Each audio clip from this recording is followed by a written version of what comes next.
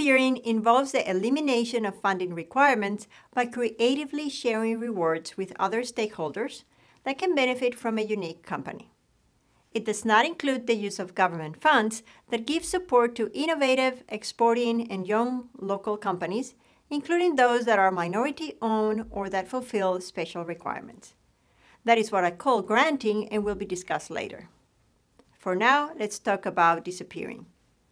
An example of funds disappearing is asking for free advice from a consultant friend, asking for volunteers to take on the role of employees, using space or equipment for free, traveling with frequent flyer miles, and brand flattering. Brand flattering is the process where the image of a company or institution benefits from an association with another one, typically for a good cause. I use disappearing extensively in my businesses and for many of my clients. I develop a process that is easy to understand and apply by following a 5-step plan. Step 1. Define the uses of capital. Examples of uses of capital include salaries, rent, transport, supplies, packaging, marketing, legal fees, import duties, storage. Imagine every single possible invoice that needs to be paid. Step 2. Identify the larger impact of the company in stakeholders and the community.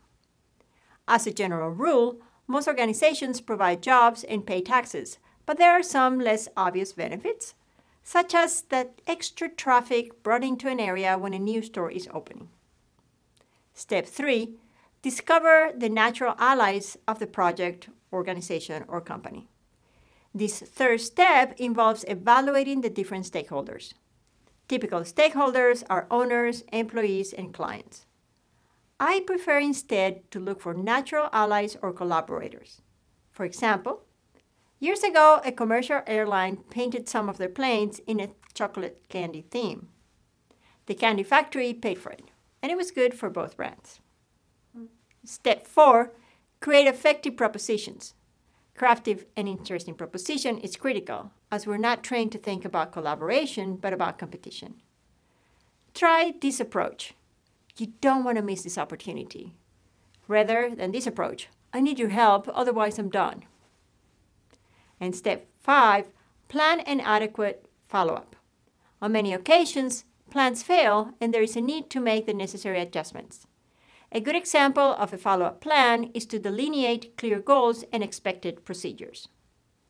Disappearing avoids conventional norms of practice. It relies on the input from stakeholders.